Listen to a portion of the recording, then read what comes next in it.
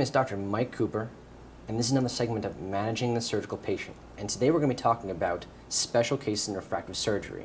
And we're here today with Dr. Eric Brooker. Eric, how are you today? Doing great, thank you. So let's get right into it as far as talking about the different inlays that are out there. Give me an overview. Tell me what's fresh. Well, it's a really exciting time because we have a lot of new inlays coming to the market for presbyopia. And there's 4 companies that have come to the marketplace at this time.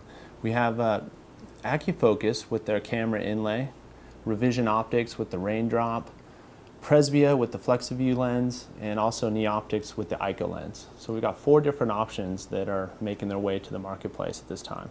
And so where do they actually stand? Like where they are in the phasing of the actual, as far as instrumentation? Well, they're definitely in different phases. AcuFocus is the furthest along. They've made it to panel already, so they finished their phase 3 trials. They have patients out well over 3 years at this point, so that's going to be the first one into the marketplace if they get the final approval. Second to that is the Raindrop by Revision. They now entered their phase 3 trials. They have about 100 patients enrolled, and so they're coming along. And FlexiView has actually got into their phase 2 at this point, so they're a little further down the line. All right, so very good. So let's get into as far as the mechanism and the actual results, the outcomes. Give me this for as the nuts and bolts. Absolutely. So the camera inlay made by AcuFocus works through a mechanism of pinhole optics, so small aperture to increase the depth of focus of patients. So it improves both the distance, intermediate, and near vision. And the results that I've seen so far have been around 20/20 distance, about 20/20 intermediate, and somewhere between 20/30 and 20/20 near. So pretty good. When we look at another company, the Revision team, they have about 100 patients enrolled, as I mentioned in the trial.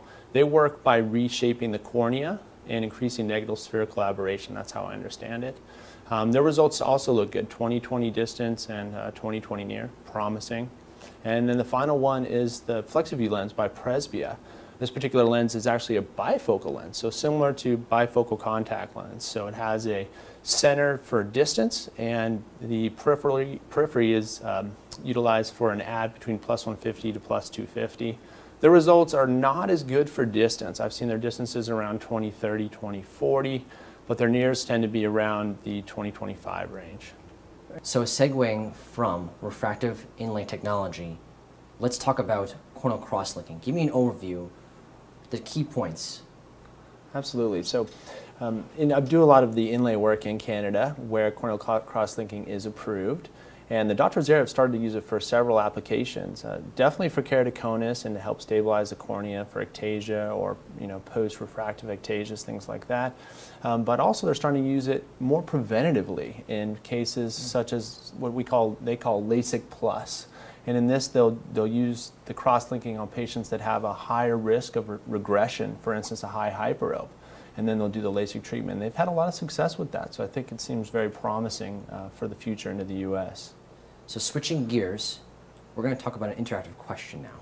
Which procedure shows the most promise, epithelium on cross-linking or epithelial off?